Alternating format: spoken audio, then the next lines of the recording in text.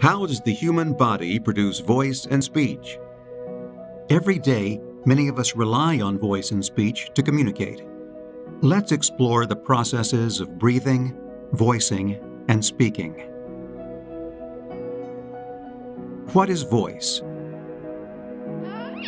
Your voice is as unique as your fingerprint. Voice or vocalization is the sound produced by humans and other vertebrates using the lungs and the vocal folds in the larynx. The larynx, sometimes called the voice box, is the primary organ of voice production. Voice and speech are not the same. An infant crying or an adult laughing are examples of vocalization or voice production. What is speech? People typically express thoughts, feelings, and ideas orally to one another through a series of complex movements that alter the basic tone created by voice into specific, identifiable sounds called speech. Before we get into more detail about how voice and speech are produced, let's explore how we breathe. The first step is taking air into the lungs.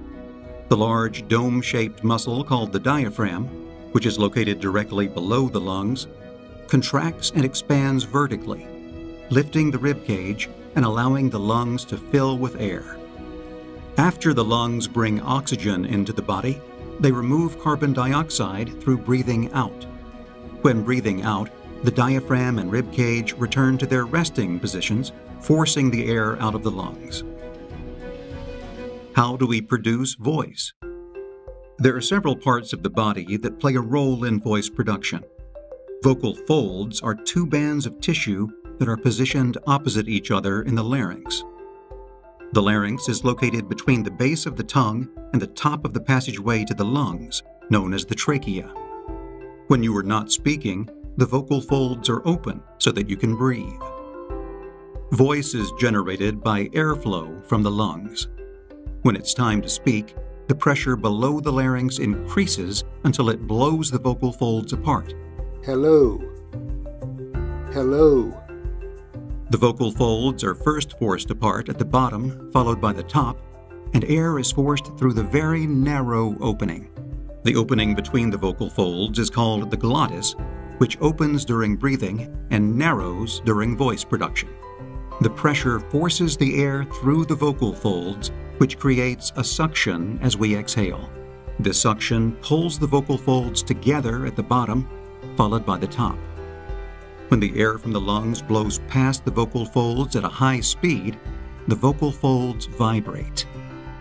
In order to produce typical loud speech, the vocal folds and larynx must vibrate normally.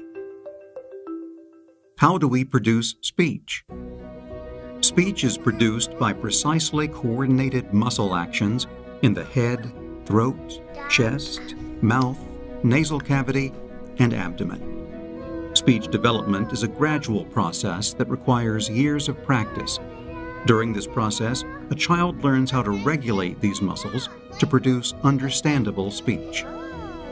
Different parts of our nose and mouth are carefully positioned to create speech sounds.